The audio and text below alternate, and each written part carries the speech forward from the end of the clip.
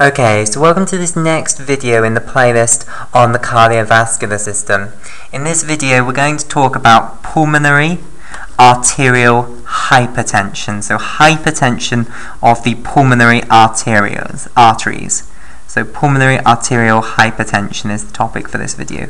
So the way I'm going to structure this is, firstly we're going to talk about the pathophysiology, which involves nitric oxide and soluble guanylate cyclase a lot. So we're going to look at that.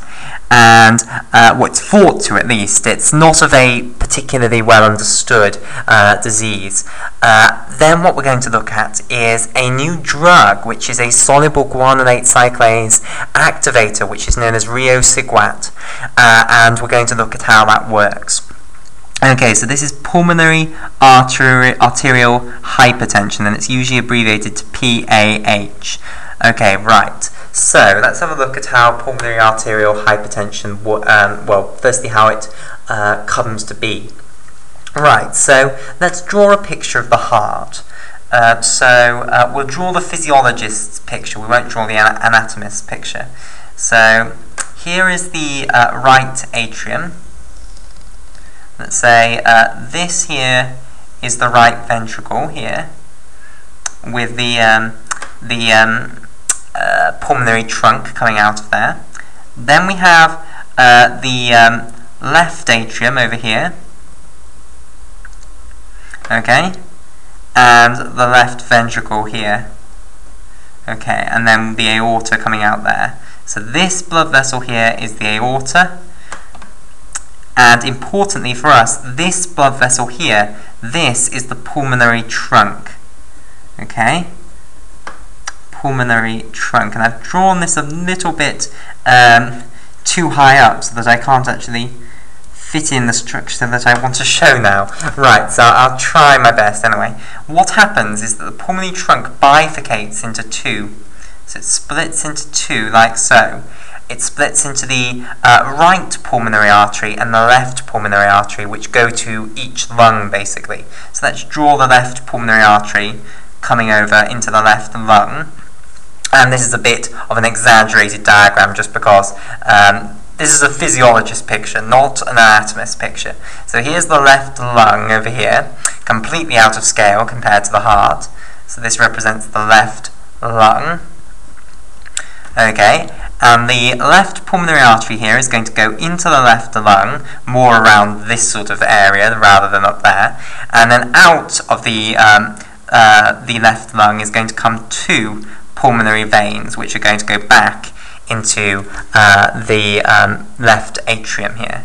So what's going to happen is this left pulmonary artery is going to split into loads of other blood vessels, like so, and those are going to split up even more. So let's draw them splitting up even more, and then they'll all rejoin back together, and then they'll form these pulmonary veins coming out like this. Okay, so here's the other one. Of course, it'll bifurcate a lot more than this, but this is just a physiological picture to highlight the essential principles. Okay, right. So blood goes in from the right ventricle into the pulmonary trunk, into the left pulmonary artery, then round out through the two left pulmonary veins here, and into the left atrium. So let's just label everything up. So these are the left pulmonary veins. And in fact I think I'll colour in bits of this picture. So let's have the left pulmonary veins in blue here. Oh, actually no, well, this is the interesting thing. Even though they are a vein, they are actually going to be carrying oxygenated blood, so we should have them in red. So here comes the oxygenated blood back from the lungs, basically, okay? And then the blood going to the lungs in this left pulmonary artery here should be in blue. So the pulmonary artery is the only artery that's carrying deoxygenated blood. So we'll colour it in blue, and then the blood will become oxygenated when it passes through the pulmonary capillaries. Right, okay, so pulmonary arterial hypertension means that the blood pressure of the blood in this pulmonary arteries is too high, basically. So what is blood pressure? Well, basically, it's how much the blood is pushing on the side of the blood vessel and trying to get out. So basically, if you imagine a balloon, then the blood vessel is like the plastic of the balloon, and the air inside is like the air. Well, it's like the blood. Sorry, it's like the blood. Then the blood, or the air inside the balloon, is pushing against the wall of the balloon. That's what causes the balloon to expand when you blow it up, because the air inside is pushing against the wall of the balloon. Similarly, the blood inside the wall, inside the artery, is pushing against the sides of the artery. It's blowing it up just like a balloon, effectively. Now, it doesn't blow it up that much because these arteries aren't nearly as elastic as a balloon, but they do have a certain degree of elasticity, so they'll be blown up a certain amount. And the amount that the blood is pushing against the wall of the artery, basically, that is what is meant by the blood pressure. So basically, if you have pulmonary arterial hypertension, it means that the blood is pushing too hard against the outside of these blood vessels. So you're in danger, effectively. You might imagine that you're in danger of what happens to a balloon if you try and put too much air in. Well, that means that the pressure of the air pushing against the balloon gets too high and the balloon bursts. You're at risk of rupture, you can imagine. Now, and what causes this? Why is the blood pushing too hard against the wall of the artery? Well, if we go back to our balloon analogy, how would you make the air inside the balloon push against the wall of the balloon too hard? And I'll give you a clue. If the air is pushing against the walls of the balloon too hard, the balloon will pop. So how would you make a balloon pop? Well, one way would be to sit on it. If you sit on the balloon, it will pop. And the reason is that you're compressing the balloon. If you squash the balloon, if you force the air to adopt a smaller volume, then the air is going to push against the wall of the balloon harder, and that can lead to the bursting of the balloon. So, if you contracted the blood vessel, basically, so that the same volume of blood is going to exist in a smaller volume space, then the blood will push against the wall of the artery harder, basically, and that is indeed what's happening, because the heart is going to pump a certain amount of blood into the pulmonary artery each time. If you contract all of these blood vessels, then all of that blood is going to be forced into a smaller volume, and it's not going to like that. It's going to push against the wall of that blood vessel harder, basically. And that's what happens what's believed to happen in pulmonary arterial hypertension. For some reason, the blood vessels start contracting too much. The lumen of the blood vessels is too narrow, basically. These blood vessels narrow and are permanently narrowed. And that means you have more blood, or you have the same amount of blood in a smaller space, basically. And that's going to mean that the blood pushes against the wall of these arteries too hard. And that's what causes pulmonary arterial hypertension. Now, why do these blood vessels adopt this too small conformation?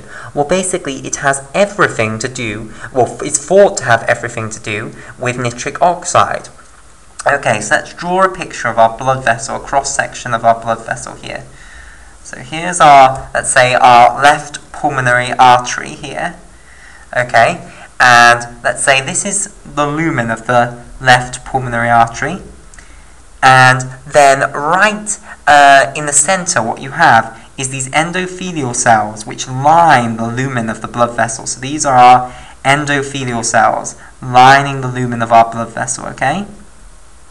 So here they are, and they all sit on a basement membrane, which I'll show in turquoise in a moment. So here are our endothelial cells lining the lumen of our blood vessel, and then underneath our endothelial cells we have this basement membrane of collagen on which these endothelial cells are sitting, basically.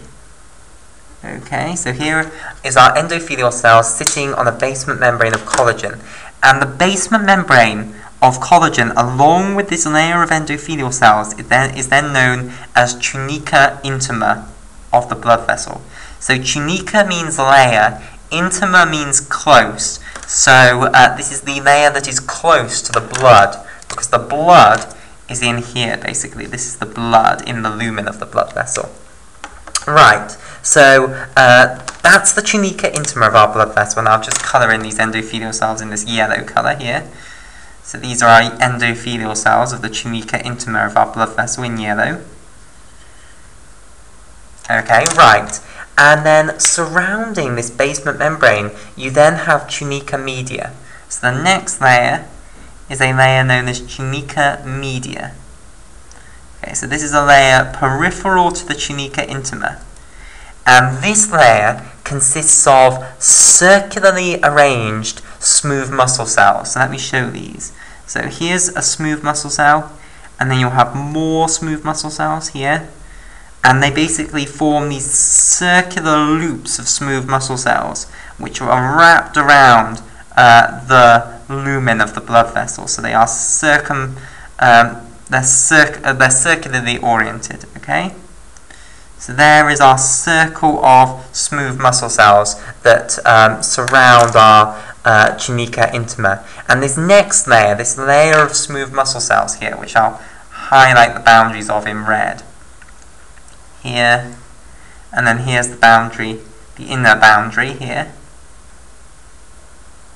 Okay, so that layer there is now the tunica media. So this is tunica media. Okay, and then the layer outside of tunica media is then a layer consisting of connective tissue, and this is what's known as tunica adventitia. Okay, so tunica adventitia. Right. Okay, so those are the layers of the blood vessel. Now, we've been studying endothelial-derived relaxation factor, or nitric oxide, which is this small molecule released by these endothelial cells and which diffuses to the smooth muscle cells and causes them to relax, basically. Now, in pulmonary arterial hypertension, what is believed to happen is the endothelial cells undergo some sort of dysfunction, which means that they stop producing nitric oxide. So they don't stop producing it completely, but they produce too little nitric oxide, basically.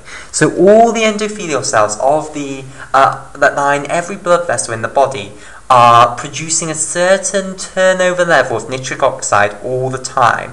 Now, what is believed to happen in pulmonary arterial hypertension is that these endothelial cells in the pulmonary arteries, the pulmonary arteries, produce less nitric oxide, so they start producing less. Now, if less nitric oxide comes to these smooth muscle cells, then you're going to get less relaxation, and we'll just go over quickly the pathway by which nitric oxide produces relaxation, and therefore if you reduce the amount of nitric oxide, why that causes overcontraction of the smooth muscle cells. But we'll do that in the next video.